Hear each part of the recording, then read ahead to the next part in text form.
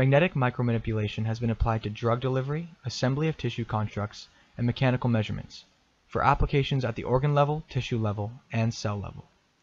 The aim of this work is to advance the technology further for realizing the fantastic voyage inside a single cell, and perform mechanical measurements at the intracellular level.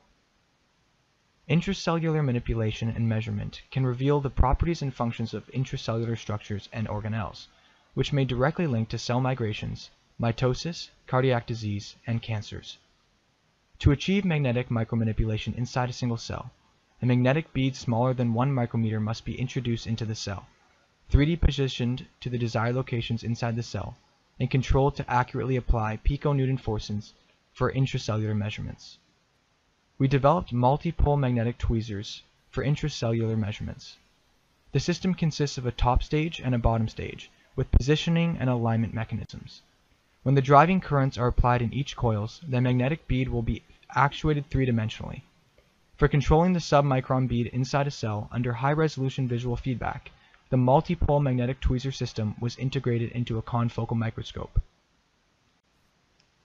The scaling down of the bead size causes bead mass to scale down by a factor of 3. The small mass leads to a small inertia.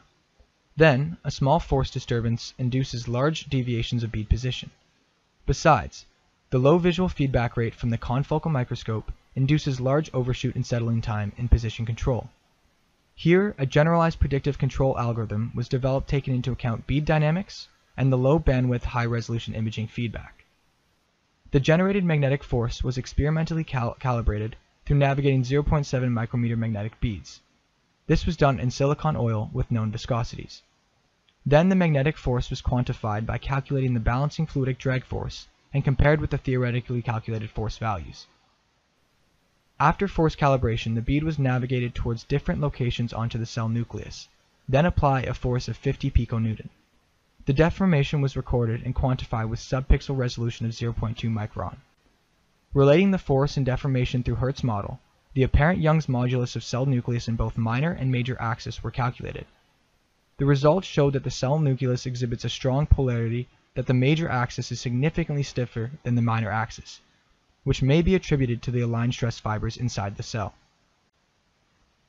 With the help of this intracellular measurement tool, more biophysical parameters will be quantified and observed inside a cell, and will provide better understanding of how intracellular properties related to cell behaviors and diseases.